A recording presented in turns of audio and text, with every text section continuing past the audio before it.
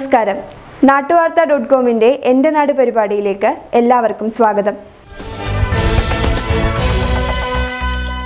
കോഴിക്കോട് ജില്ലയിലെ പേരാമ്പ്ര ഗ്രാമപഞ്ചായത്ത് 8ാം ward member Alice Chandy പരിചയസമ്പന്നത കൊണ്ട് തൻ്റെ വാർഡിൽ നടപ്പിലാക്കിയ വികസന പ്രവർത്തനങ്ങൾ തുറന്നു പറയുകയാണ്.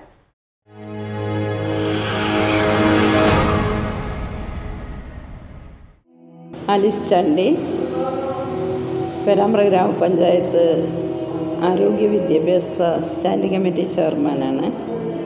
മുൻ ഗ്രാമപഞ്ചായത്ത് പ്രസിഡൻ്റ് കൂടിയാണ്. കഴിഞ്ഞ പ്രാവശ്യം പേരാമ്പ്ര ബ്ലോക്ക് പഞ്ചായത്ത് മെമ്പറായിരുന്നു. അതുപോലെ പേരാമ്പ്ര ഹയർ സെക്കൻഡറി സ്കൂളിൽ നിന്ന് HM റിട്ടയർ ചെയ്ത വ്യക്തി കൂടിയാണ്. പേരാമ്പ്ര ഗ്രാമപഞ്ചായത്തിലെ കുറ്റമ്പൊയിൽ പാണ്ടിക്കോട് 8ാം വാർഡിൽ നിന്നാണ് ഞാൻ മത്സരിച്ചത്. അത് കാർഷിക കുടുംബങ്ങൾ കൂടുതൽ താമസിക്കുന്ന പ്രദേശമാണ്. അതുപോലെ തന്നെ ടൗണുമായി വിട്ടു നിൽക്കുന്ന ഒരു 3 കിലോമീറ്ററോളം ഉള്ളിലേക്കുള്ള ഒരു പ്രദേശത്താണ് മത്സരിച്ചത്. ഒരുപാട് ചെറിയ റോഡുകളും അതുപോലെ തന്നെ തോടുകൾ, കനാലുകൾ, ഒരു സ്കൂള് എന്നിവയൊക്കെ സ്ഥിതി ചെയ്യുന്ന ഒരു പ്രദേശമാണ്. കോളനി കുറവാണ്, എന്നാൽ ഒരു കോളനി അവിടെ സ്ഥിതി ചെയ്യുന്നുണ്ട്.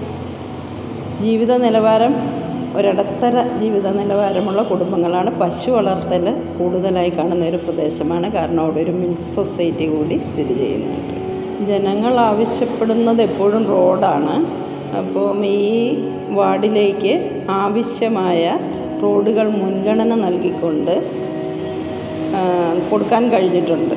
ഗ്രാമസഭയിൽ വരുന്ന ആവശ്യത്തിനനുസരിച്ച് മുൻഗണന നൽകിയിട്ട് തന്നെയാണ് റോഡുകളൊക്കെ നൽകിയത്. പ്രധാനപ്പെട്ട കുറ്റമ്പൊയിൽ മരുതേരി റോഡ് വളരെ പ്രധാനപ്പെട്ട ഒരു റോഡായിരുന്നു. അത് പൂർത്തീകരിക്കുന്നതിന് കഴിഞ്ഞിട്ടുണ്ട്. 2 വാർഡ് ഒന്നിച്ചുള്ളതാണ്, 8ഉം 11ഉം കൂടി. അതുപോലെ തന്നെ കൊടരിച്ചാൽ മണികുലുക്കി റോഡ്, അതിൻ്റെ പ്രവൃത്തി ഏകദേശം പൂർത്തീകരിക്കും. അടുത്ത വർഷം കൊണ്ട് പൂർണ്ണമായും പൂർത്തീകരിക്കാൻ കഴിയുന്ന നിലയിൽ എത്തിച്ചിട്ടുണ്ട്. പാണ്ടിക്കോട് മുണ്ടയിൽത്താട് റോഡ്, അത് ജനങ്ങളുടെ വലിയ ആവശ്യമായിരുന്നു. അതും ഏകദേശം ഒരു പൂർത്തീകരണ ഘട്ടത്തിലാണ് നിലനിൽക്കുന്നത്.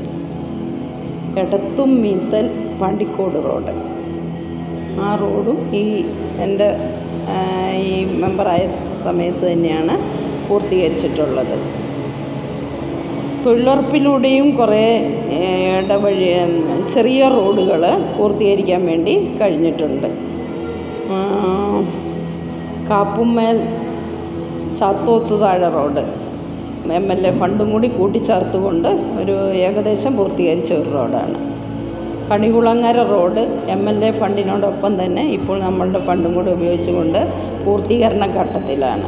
അപ്പോൾ അങ്ങനെ റോഡുകൾ ഏകദേശം പൂർത്തീകരിക്കപ്പെട്ടിരിക്കുന്നു. ഇനിയും ഫണ്ട് ആവശ്യമുണ്ട്. പഞ്ചായത്ത് തരുന്ന മുറയ്ക്ക് അത് സമ്മർദ്ദം ചെലുത്തിക്കൊണ്ട് പൂർണ്ണമായും ആ പ്രവൃത്തികൾ ചെയ്തു തീർക്കാൻ കഴിയുമെന്നാണ് വിചാരിക്കുന്നത്. പിന്നെ അടുത്തു വരുന്ന മെമ്പർമാർക്കും അവസരങ്ങൾ വേണമല്ലോ, മുഴുവൻ തീർത്ത് വെച്ച് പോകേണ്ട ആവശ്യമില്ല.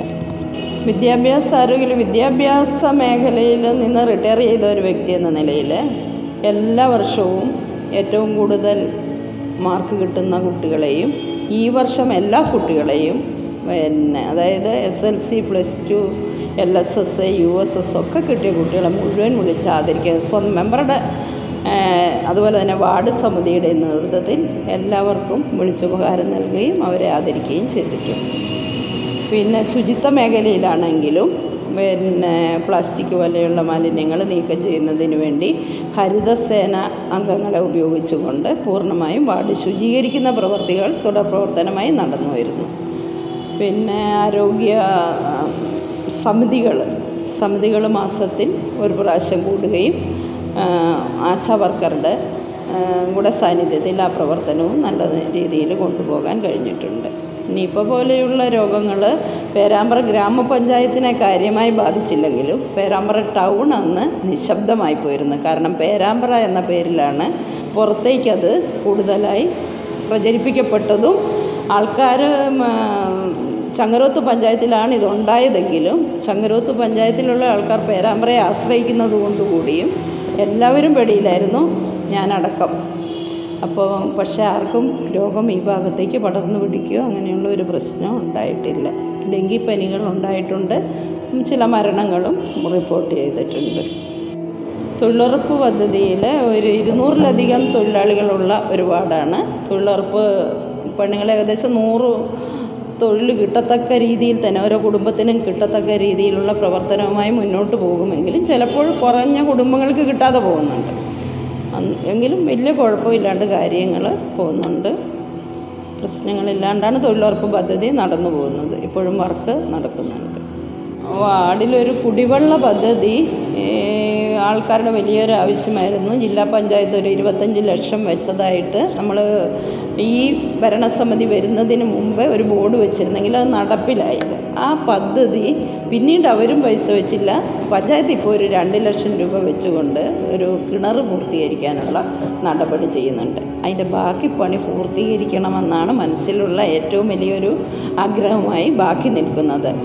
ആ കുടിവെള്ള പദ്ധതിയും കൂടെ പൂർത്തീകരിച്ച് കഴിഞ്ഞാൽ വാർഡിൽ വലിയ പിന്നെ ഒരു വായനശാലയ്ക്ക് സ്ഥലം കിട്ടുകയാണെങ്കിൽ MP ഫണ്ട് കൂടി ചേർച്ചുകൊണ്ട് ഒരു വായനശാല ഉണ്ടാക്കണമെന്നുള്ള ആഗ്രഹമാണ്. ഭരണപക്ഷത്തേക്കാൾ പ്രതിപക്ഷ മെമ്പർ എന്ന നിലയിൽ പ്രതിപക്ഷ മെമ്പർക്ക് വലിയൊരു പ്രസക്തി ഇത്തരം കാര്യങ്ങളിൽ ലഭിക്കുന്നില്ല എന്നുള്ള ഒരു തിരിച്ചറിവ് എനിക്കിപ്പോൾ ഉണ്ട്. ആദ്യത്തെ ഭരണസമിതിയിലെ പ്രസിഡൻ്റായിരുന്ന സമയത്ത് ഒരുപാട് കാര്യങ്ങൾ ജനങ്ങൾക്ക് വേണ്ടി ചെയ്തു കൊടുക്കാൻ ഇന്നും അവർക്ക് ഓർമ്മിക്കത്തക്ക രീതിയിലുള്ള പല കാര്യങ്ങളും ഈ പഞ്ചായത്ത് മുഴുവൻ ചെയ്തു കൊടുക്കാൻ കഴിഞ്ഞെങ്കിലും അത്രയൊരു മുന്നോട്ട് പോകാൻ ഒരു പ്രതിപക്ഷ മെമ്പറായിരിക്കുമ്പോൾ കഴിഞ്ഞില്ല എന്നുള്ളത് എനിക്ക് വലിയ പ്രയാസം നൽകുന്നതാണ്. പഞ്ചായത്തിലൊരു വലിയൊരു പ്രൊജക്റ്റ് 5 കൊല്ലം മുമ്പേ തുടങ്ങിയത് ഇതുവരെ പൂർത്തീകരിക്കാതെ കിടക്കുന്നുണ്ട്. അതിന് 10-11 കോടിയുടെ ചിലവുള്ള പദ്ധതിയാണ്. അപ്പോൾ പഞ്ചായത്തിൻ്റെ ഈ പണമില്ലാത്ത ഒരു അവസ്ഥയും ഇന്ന് നിലനിൽക്കുന്നുണ്ട്. അതുകൊണ്ടും കൂടി പഞ്ചായത്ത് അല്പം പുറകോട്ടാണ് ഇവിടെ ഗ്രാമീണ മേഖലയിൽ.